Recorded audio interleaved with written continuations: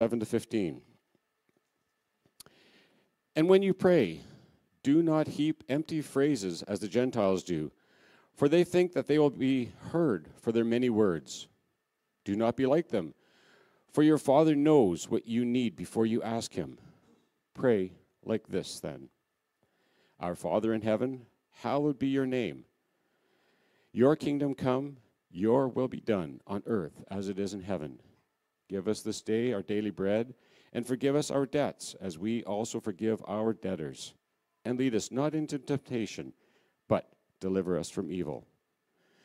For if you forgive others their trespasses, your heavenly Father will also forgive you.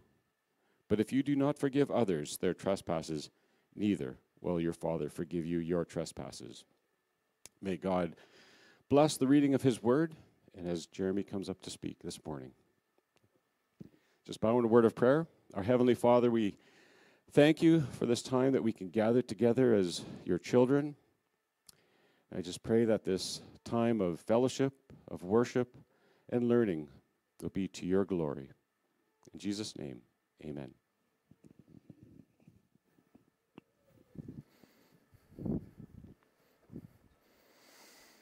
Well, good morning, everyone. I appreciate very much, Randy, you talking a little bit about the Sunday school ministry downstairs. It sometimes is a little bit of a forgotten ministry. But for those of you parents who were down there this morning, I don't know if you saw what I saw, but it was crazy down there.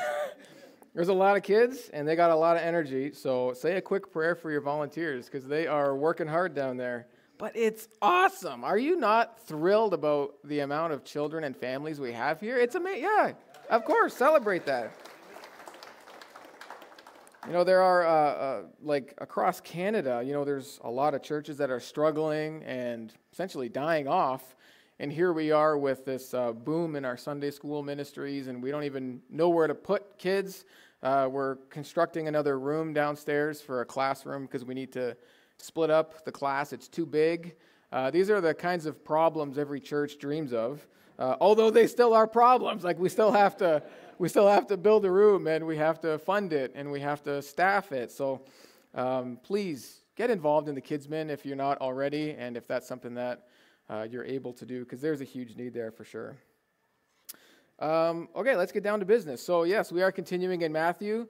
I do want to mention that some of you may have noticed that we skipped a few verses. So last Sunday we ended chapter 5, and this Sunday we started chapter 6, but we jumped in at verse 7. And if you caught that, good on you. Good job following along carefully. I do want to let you know that this section of Scripture, Pastor Craig is going to backtrack a little bit next week and start at verse 1 and continue through for a chunk of chapter 6. So he and I talked this week about how we were going to split this up. And so I'm taking this section here on the Lord's Prayer this morning. So just so you know, we're not skipping ahead. We will cover all the stuff. The Lord's Prayer, that's the topic for today. And I wrestled a lot with how to tackle this one, because this prayer is so unbelievably rich. It deserves its own sermon series.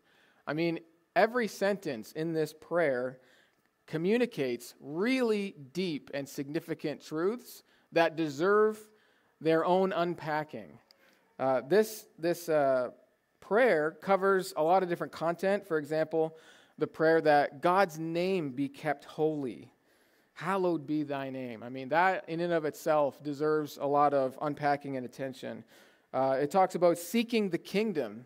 May your kingdom come, and may your will be done on earth as it is in heaven. That's something that, again, could use all kinds of explanations and applications that we could go on, because that's almost the whole thrust of the Bible, really. We talk about daily provision, right?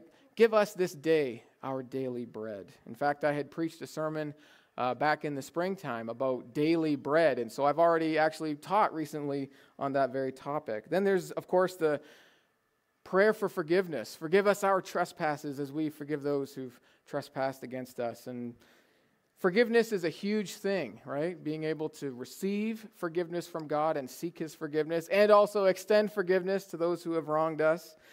I mean, all of these things, they just deserve a ton of attention.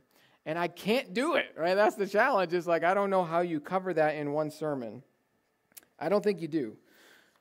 These contents of the prayer, they do teach us or instruct us about what our priorities should be. One of the things that you can do is take the way your prayers typically sound and then compare it against the prayer offered here that we call the Our Father. And you oftentimes will think, my prayers don't sound a lot like the Our Father. You know, it's not that the words or the verbiage has to be the same, but the priorities. You know, so often we are thinking about other things. Our mind is distracted with other things, and we're not praying about forgiving other people, and we're not praying about God meeting our needs, or we're not praying that his kingdom would come and his name would be kept holy. So it's very good to allow this prayer to reorient our priorities and our focus, not only in our prayer life, but also in our day-to-day lives. All of that to say, I'm probably not going to touch hardly on any of that. I want to take a little bit of a different approach to this prayer by focusing on the opening comments that Jesus makes leading up to this prayer. I want to start, before I reread that passage, by telling you a quick story. I was at a men's get-together quite some time ago. I don't exactly know. It was probably 10 or 12 years ago, so a while ago. And so the group of men got together. I think it was a Saturday morning, and we had some fellowship. I think we maybe had breakfast. I remember there was a devotional, and the focus of the devotional that morning was on prayer.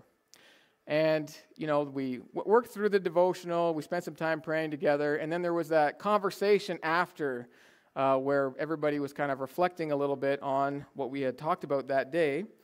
And what I found was that everybody that I talked to anyways, the men who were sitting at my table, they all had a similar perspective, which is that they all felt guilty. They all felt guilty about their prayer lives. And there was this time of reflection afterwards, and everybody had their own version of it, but the kind of like consensus around the table is like, I really need to work on my prayer life. And the kinds of things people were saying is things like, you know, I try to pray in the morning before I go to work, but I just find that if I, don't time it right, I'm rushed and I got to get out the door and I barely have time to pray. Or sometimes like my morning gets interrupted once my kids wake up, or I realize the plow went by and dumped a bunch of snow at the end of the driveway, so I got to get out there and tackle the snow before I leave, and I don't have time to pray. Or things like, well, I try to pray at the end of the day, and I just find so often I'm just too tired. So I lay in bed, and I say like two things, the next thing you know, I'm passed out, and that's the end of it.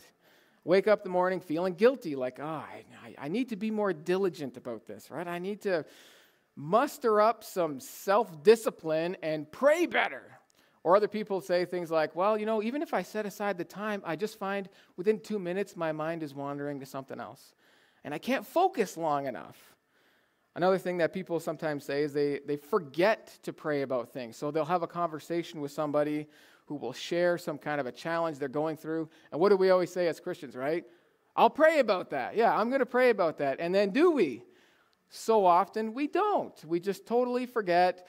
The evening comes, we've moved on with our day, other things are on our mind, and then we never pray for the things that we tell people we would pray about.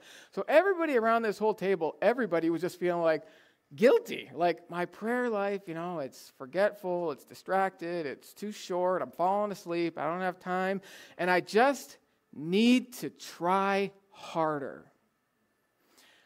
And I remember leaving that morning thinking, something is wrong with this picture. And I didn't necessarily know what it was, because there was part of me that resonated. I mean, I sympathize with these men because I feel the same way. Like, whose prayer life couldn't use some work? Who couldn't use a little more self-discipline in their prayer life? And I just remember thinking, though, is that really the answer? Is just to try harder, to be more disciplined? And I'm not so sure that that's the answer. Jesus here gives us a little bit of a different perspective on prayer. How to have an active and thriving, meaningful, powerful prayer life that frees you from the burden of guilt and feeling like your prayer life is never quite up to snuff as it should be, because he puts a whole new spin on it altogether. Let's start with talking about how this passage relates to our view of God. Let me reread it really quickly. Matthew 6, verses 7 and 8, before Jesus even teaches us the prayer itself, here's what he says. He says, "When you pray, do not heap up empty phrases, as the Gentiles do, for they think that they will be heard for their many words. Do not be like them, for your Father knows what you need before you ask him." That's the phrase or the passage I really want to focus on this morning.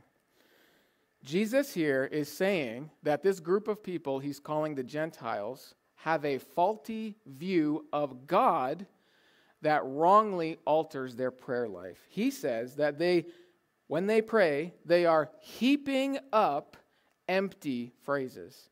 And he explicitly follows that up by saying, don't do that. Don't be like them. What is it that Jesus is attacking here? What is the view of God that he is challenging in our thinking? Well, one of the things that we should focus on here is that there is a wrong assumption about God's nature present in this mindset. A wrong assumption about God's nature. The God that the Gentiles are praying to, they seem to assume he's not listening. That unless my prayers are long and full of all kinds of repetition and the right phrases, and I got to say the right thing, and I really got to work hard at this in order to get God to hear me, that's when he actually listens to my prayers. They're just heaping up words on words, and they think they'll be heard for their many words. And Jesus says, that's not how it works. That's not how it works. The assumption is God's not that interested in you. The assumption is God is distant. He's busy, right? He's distracted with other things. And if you want him to listen to you, you really got to work for it. That's the assumption. God is stingy, right? He withholds things unless you really work for it. And maybe then, once you've proven yourself through a long and arduous and committed prayer, then he'll come forward and grant you your request. Or the idea also might be that God is not that easily impressed with you, right? You offer up a little prayer and he looks at you and thinks, is that the best you got? I'm the God of the universe. If you want something from me, you better show me you're worth it. So then we take this and we adapt it into our prayer life through these long and exhausting prayers where we feel like we are taking God and we're putting him in an arm bar and trying to twist it until he taps out and finally gives us what he wants.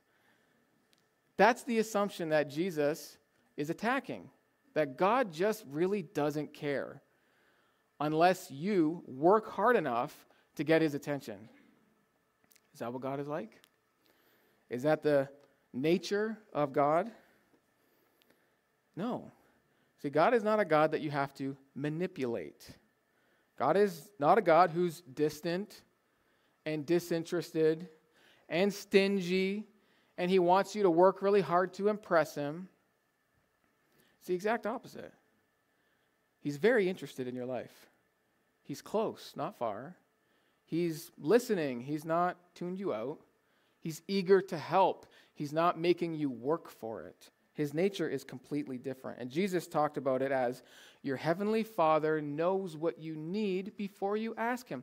When you go to God in prayer and you tell him something that you need, or you tell him some situation that's going on in your life, God's not caught off guard by that. It's not like, oh my gosh, I had no idea you were going through this. He's God, right? He sees all. He knows all. In fact, he's way more honest about your life than you are about your life. So when you go to God and you start praying, half the time he's thinking, you're not even being real with me right now. Like, I know what's going on, and it's way worse than what you're saying. So you might as well say it, right? He knows. He's interested. He's paying attention. He cares. And he doesn't need you to manipulate him into action. He's actually very eager to move on your behalf. This is the nature of God. We need to understand that, because when we understand it, it changes how we pray. Suddenly, Our prayers don't feel like they have to be contrived. They don't feel like they have to have all the right words and that they don't have to be a certain length. They can just be what they are and God hears. Here's how it's said in James chapter 1, verse 5, talking about God's nature. It says, if any of you lacks wisdom, let him ask God, who gives generously to all without reproach, and it will be given to him. I love that phrase. I love that passage. That is a Bible verse worth memorizing and incorporating into your prayer life. God, I don't have the wisdom to figure this out, but I know you do, and your word says if I ask, you'll give it. So help me out. Is God going to answer that prayer? Every time. Every time. But I love the way James here describes God. What does he say? God gives generously. Generous. Do you think about God as a generous giver, or do you think of him as a stingy person? Because that completely transforms how you pray. If your view of God is he withholds all of his good things until we really prove that we deserve it, then you're going to have to pray prayers that are long and manipulative, and you're going to really feel like this is a wrestling match with God. I'm trying to make him do something he doesn't want to do. Instead, view God as one who gives generously. He's got open pockets, and he loves to give. He's generous. It makes his day to answer prayer and meet your needs. If you think of God that way, it completely changes the way you pray to him. I mean, if you are asking, from a human perspective, somebody for a loan, and you know this person is a bit of a Scrooge, right? They're stingy. They're not generous. They don't like to give. You know what? You're probably going to be like, I got to have a whole game plan ready. I need to have a reason why they should give me this loan, how I'm going to pay it back. I'm going to have a chart, a presentation. I'm going to have graphs and handouts with footnotes. I'm going to really show this person that I'm worthy of that loan. Is that the God that we picture when we pray to him? Or do you picture a God who has generosity for all? He loves it, makes his day to give. Again, that completely changes the way you pray when you understand God is generous. And it also says he gives generously to all without reproach. What that essentially means is, that part there about being without reproach is he doesn't guilt you for it, right? He gives generously without a heaping of guilt. Some people give generously, but they let you know it, right? They're like, oh, you're back for more again, huh? Okay, let me help you out again. You know, maybe next time if you were a little more careful, you wouldn't need this. So they give, but they throw in a little salt to add to the wound, right?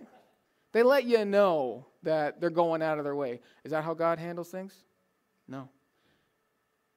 He says, oh, you're back for more? You need more? I'm here for you. You came to the right place.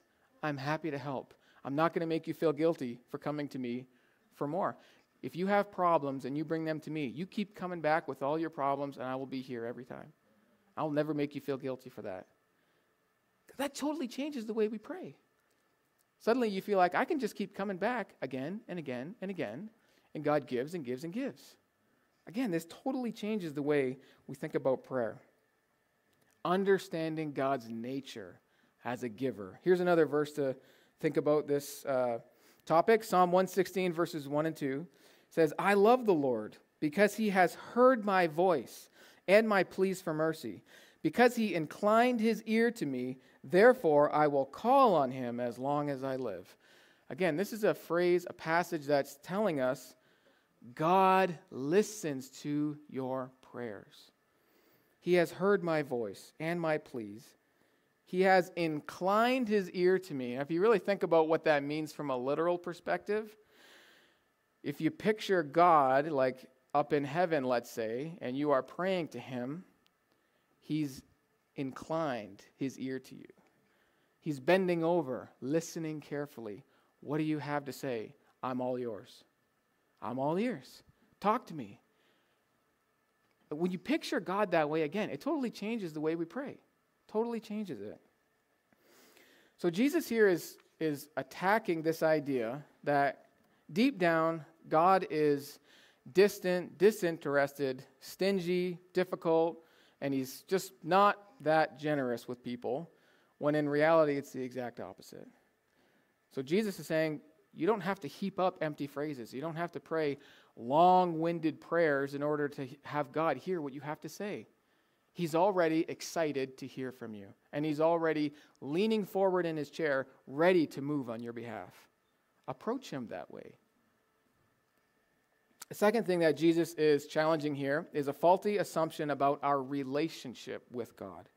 Not just his nature, but also our relationship to him. Jesus here teaches his disciples to pray by referring to God as our Father. He says, your Father in heaven knows what you need, and when you pray, pray like this, our Father in heaven. Referring to God as a Father is actually a rather transformative way of thinking. See, primarily throughout the Old Testament, that's not how people prayed to God. That's not how they understood him. For the most part, people thought about God, and this is not necessarily wrong, as a king, as the creator, as the great divinity overall. So they emphasize God's greatness, right? He is God in the heavens. He is a king. He is the ruler. He is the Lord. He is the master, and we're his servants. And so when we came to him in prayer, primarily the way people thought about it was, I am a servant approaching my master. And there is a very significant change in the relationship when you think of it that way versus when you think about it as a child approaching their father. It's totally different. And it's not untrue to say that God is a king. He is king, right? He is King of kings. He is Lord of lords. He is the creator of all, and we ought to show him the respect he deserves. He is the God of our lives. He rules and reigns, right? Like, don't diminish him as less than he is. But what if your dad was the king? He's both, if you're a follower of Jesus. Picture it this way. Imagine a kingdom, vast and expansive, and you are but a mere peasant, and you live on the outskirts in a tiny village, and you need help, and you need to bring your message, a urgent request to the king. Here's the problem. I'm way over here, and the king is way over there. And he lives in this castle. He lives, surrounded by guards, and I'm just a nobody, and who am I to approach the king? And suddenly you begin to think, how am I going to get my request to the king? I'm a nobody.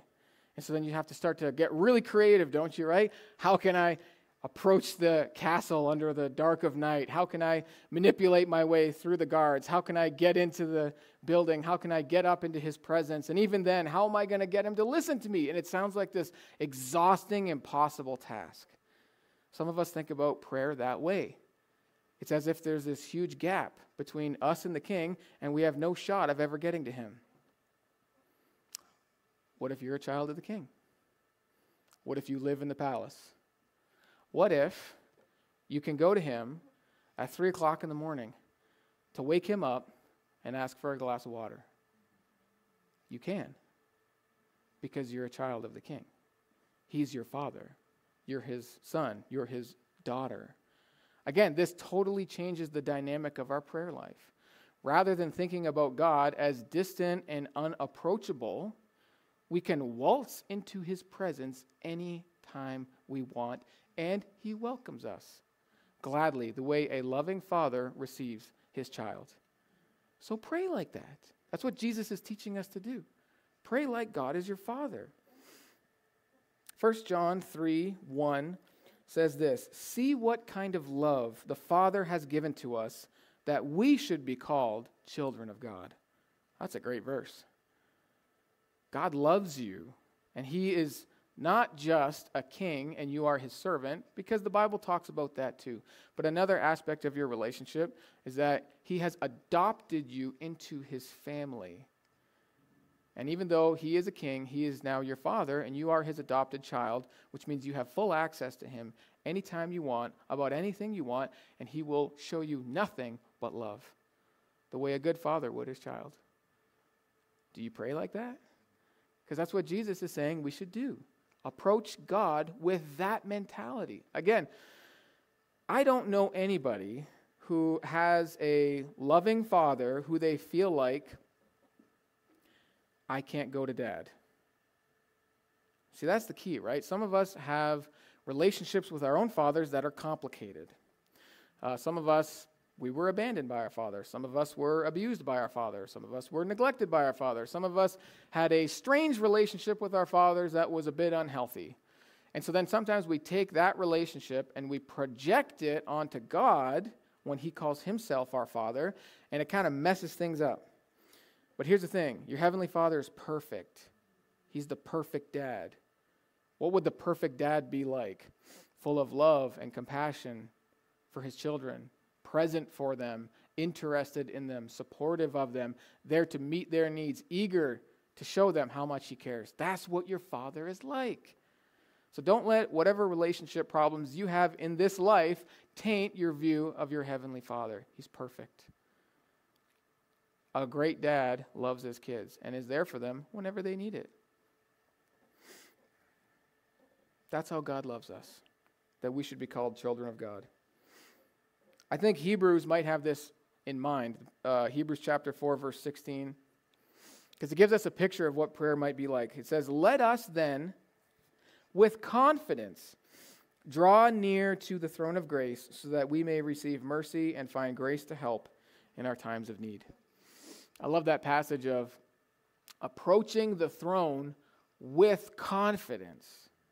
With confidence, right? God is not just our Father. He is the King. And he is great, and he is mighty, and he is ruler of all. He sits on a throne, not just an earthly throne, but a throne over the heavens. And so there can be a little bit of hesitation, right? Like, who am I to enter into his presence? The Bible here says, do it with confidence, understanding that he's for you, not against you, that he's generous, not stingy, that he's your Father, not some distant ruler who doesn't care you like a peasant out in the woods. Approach God in prayer like that. Again, this all completely shapes the way we pray. Because so many people I find are looking for guidelines, I guess you could say, on prayer. Things like, well, how often should I pray? Should I pray in the morning, in the evening? Is that good enough? How long should I pray? In fact, in my prep for this sermon, I decided to test out Google and see what it said. And I typed in, how long should I pray? Right? And all this stuff popped up. And the most common thing that I found was something like, your prayers should be at least 15 minutes long. You should at least try and start there. And if you can stretch it out to an hour, that's better. That's the most common thing that I found. And I just thought, like, no. I mean, don't get me wrong. If you want to pray for 15 minutes, go for it. If you want to pray for an hour, amen. Like, I'm not trying to stop you. But the idea that we have to put a timer on this, right, as if that's what God is interested in. In fact, one of the recommendations said, set a timer for 15 minutes and don't stop praying until it goes off. Now, I just thought, like, okay, all right, let's think about this for a second. We have a relationship with God, right? That's what this is. It's a relationship. It's not just religious duties. We have a relationship. Imagine that you went to your spouse and you're like, I want to spend some quality time with you. 1 second. Pull up your little timer. 15 minutes. How was your day, honey? You know, you talk for a few minutes, and all of a sudden you're like, we still have 7 more minutes. We got to fill this up with something. Do you think your spouse would be like, yeah, this isn't it? Like, this is not quality time. This is not what I'm after. It doesn't matter. And I'm getting ahead of myself.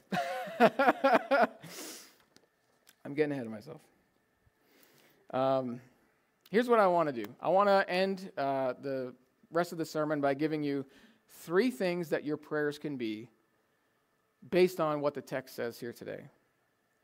So the first one is this. Your prayers can be short.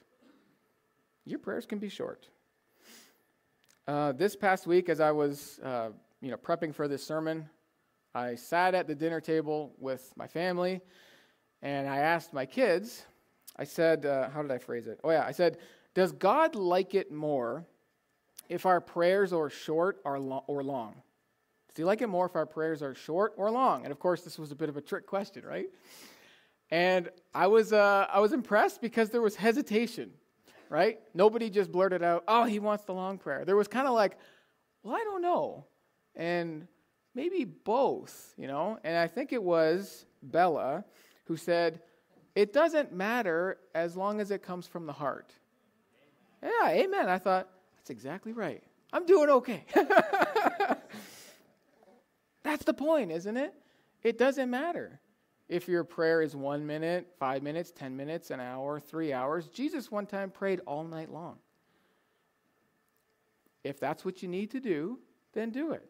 A lot of times we feel guilty that our prayers aren't long enough. That's not how God thinks. The point is not to fill up a time slot in order to impress God as if our lesser short prayers are not sufficient enough. Short prayers count too. That's perfectly fine. Sometimes they're the most earnest, right? That's what I think was lacking a little bit when I was in that men's, meeting talking about prayer. Everybody feeling guilty that their prayers just weren't long enough. Was kind of like this idea that longer is better, right? If I'm more focused, that's better. Well, not necessarily.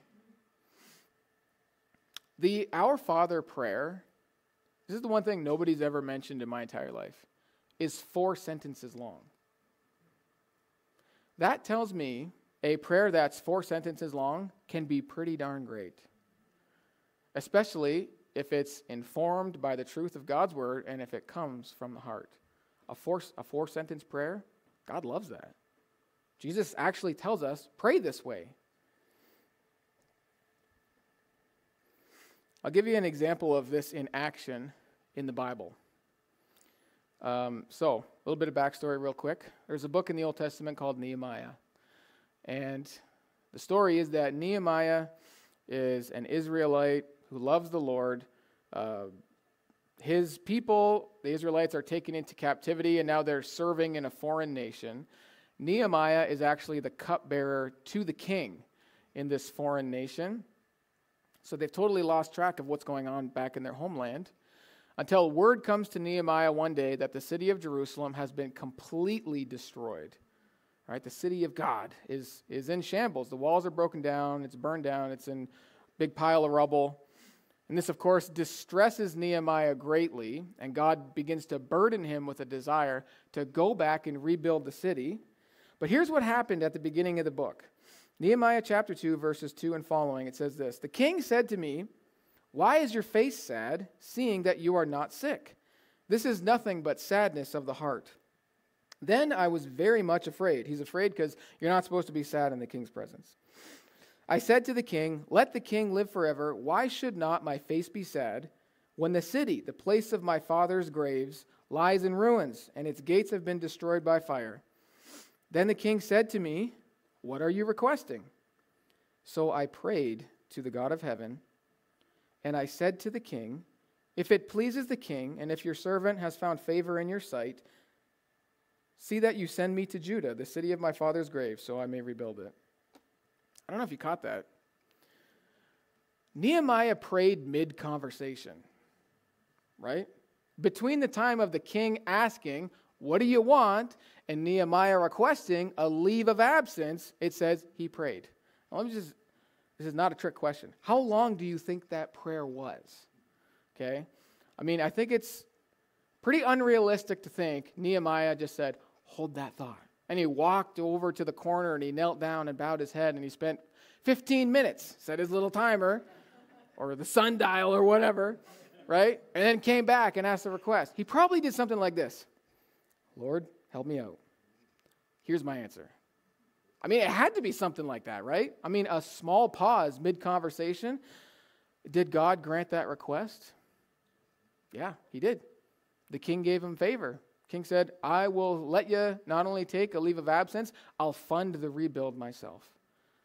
So God answered that prayer generously, and it was probably 2 seconds long. Friends, build that into your life. I think that is the key, or one of the keys to a thriving prayer life, is to not think, I have to store up all my prayer time for the end of the day, or I have to knock it all out at the beginning of the day. Just pray like this. As things come to mind, pray about it on the spot, and accept that very short, very simple prayers are very pleasing in his sight. It was effective. Your prayers don't have to be long to be effective. They just have to be genuine. And they do have to be guided by Scripture and God's will. Don't get me wrong. What we pray about does matter, but the length is not the issue. It's not. If Nehemiah can pray mid-sentence, so can you. How many of you, before you make a phone call, think, Lord, just give me the words to say, boop, and then call? Or when somebody, approaches you and says, can I talk to you about something? Just say, Lord, give me wisdom. What can I do for you? Totally do that. That is revolutionary. Or when somebody says, this is what's going on in my life, and, you think to yourself, well, I need to pray about that. Just do it right there. Or when you're driving home and you realize you forgot to pray about it and you think about it right then in the car, pray right then. Don't wait till you get home and it's 9 o'clock at night. Just do it on the spot. It doesn't have to be long, arduous, wordy. It just has to be sincere. Because God has his ear inclined to you. He's already listening. So your prayers can be short. Number 2, your prayers can be sporadic. Spread out throughout the day. 1 Thessalonians 5:16-18. We all know these verses. It says, rejoice always, pray without ceasing, and give thanks in all circumstances, for this is the will of God in Christ Jesus for you. Now that verse 17 part, pray without ceasing. Let me ask you this question. How do you actually obey that?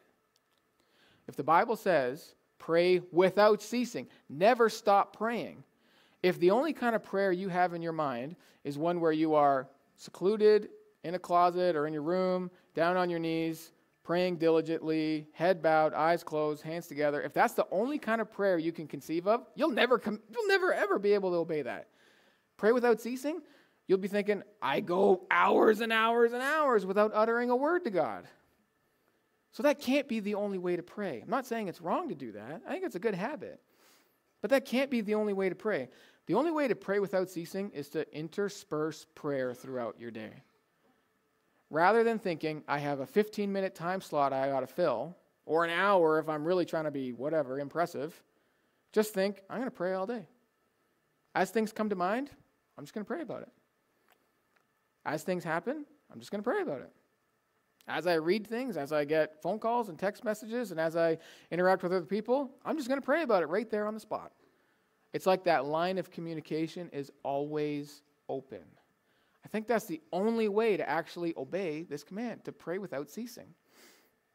Same thing, Romans 12:2 says, rejoice in hope, be patient in tribulation, and be constant in prayer. Again, how do you do that if the only kind of prayer you can conceive of is a very structured, long-winded, minimum 15-minute prayer? You can't do that constantly. You have a life to live, right? It's okay to actually fulfill your life obligations. This idea that, I'm going to challenge this idea. This is controversial. I've heard people say things like, you can never pray too much. And I actually would say, yeah, you can. Because if your idea of prayer is that you have to fill an hour, 2 hours, or longer in order to be righteous, it's like, well, who's doing the dishes? Who's spending time with your children? Right? Who's evangelizing? Who's running things? Who's working the job? Who's tending to your family? Other things have to happen, right, in order to fulfill all that God has given you to do. I hope the main thing you're getting out of this is an alleviation of guilt. This idea that, my prayer, you don't have to twist his arm. Short, simple, direct prayers work just fine. So intersperse them throughout your day. The last thing I want to point out is that our prayers can not need to be sincere.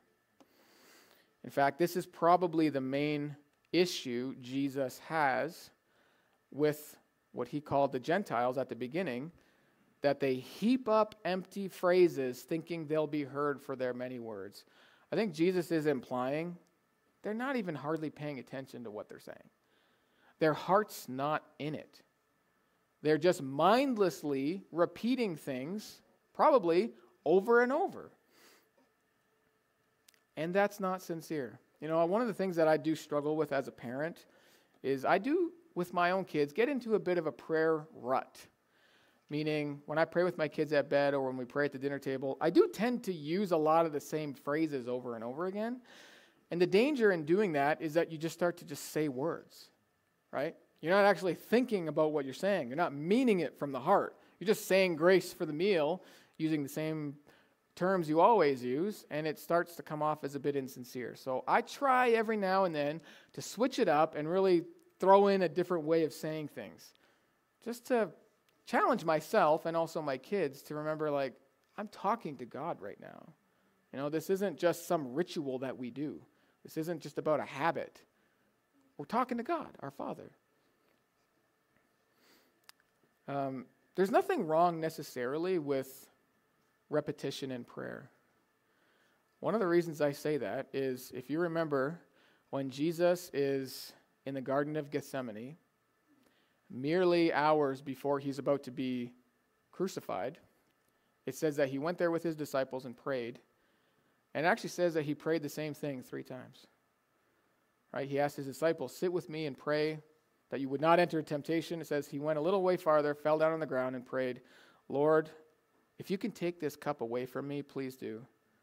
But nevertheless, not what I will, but what you will be done. And it says he prayed that prayer 3 times. So it's okay to repeat things in prayer. That's okay. The point is, you have to mean it. It can't be mindless repetition.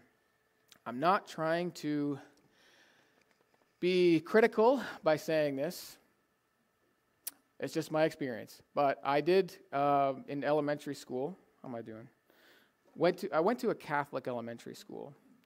And one of the things that we were, you know, I just remember this part of being our religious class was the rosary. Some of you are familiar with the Catholic rosary.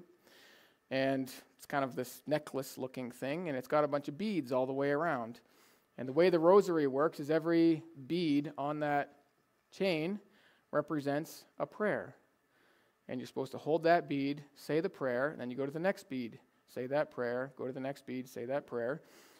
And I think there's a lot of great intention behind that, you know, to have a structure to your prayer and to pray the same way some of your peers are praying. And like, I get it. There's some good things to that.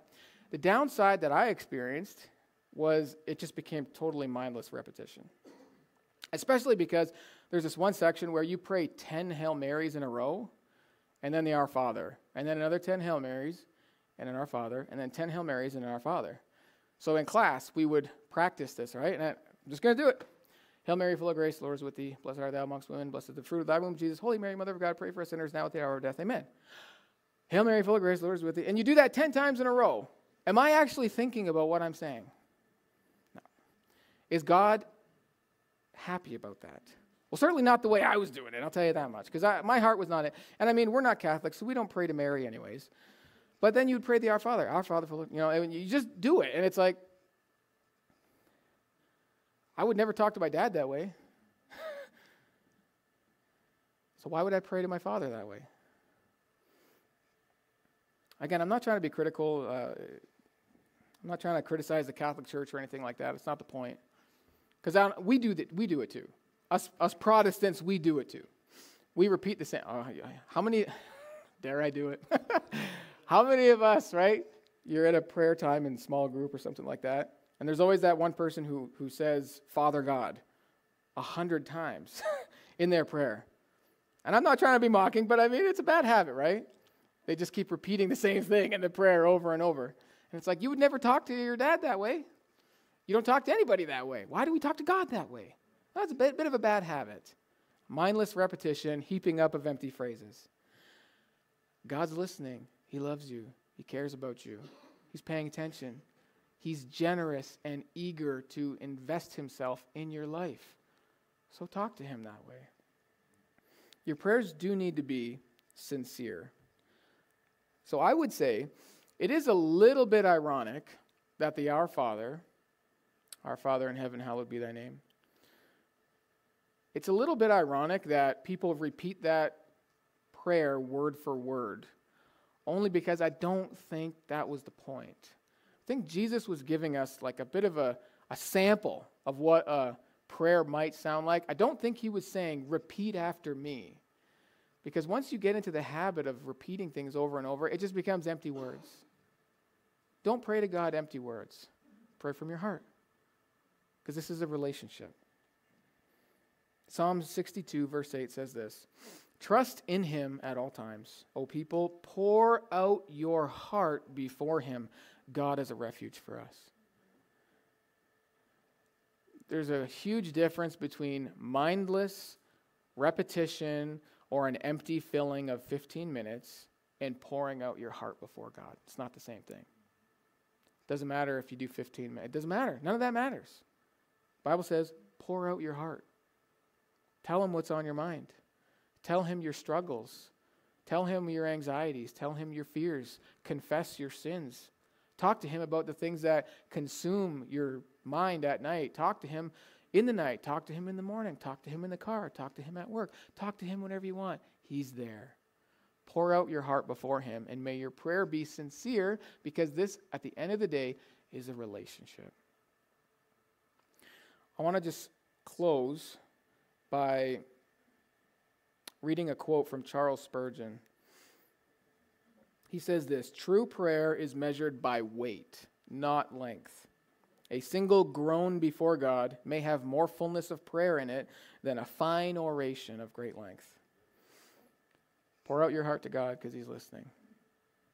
The greatest need that each and every one of us have, Jesus mentioned in his prayer, is forgiveness. Each and every one of us, we don't live our lives the way God wants us to. We do disobey the King. We do disobey our Father. And the beauty is God's nature is gracious. He's kind and loving, and he's compassionate, and he has grace for sinners like you and I. So through what Jesus has done for us by dying on the cross to pay the penalty for our sin, we are adopted into God's family, and we start a new relationship with him like a child and a father. Friends, if you have not yet cried out to God to be real to you and to have that kind of father-child relationship with you, I want you to understand it comes through Jesus Christ. He is the one who has made a way where there was no way. And Jesus himself said, I am the way and the truth and the life. No one comes to the Father except through me. Through Jesus, you can have a relationship with God. Be adopted into his family, united to your brothers and sisters in faith, and it completely transform your life.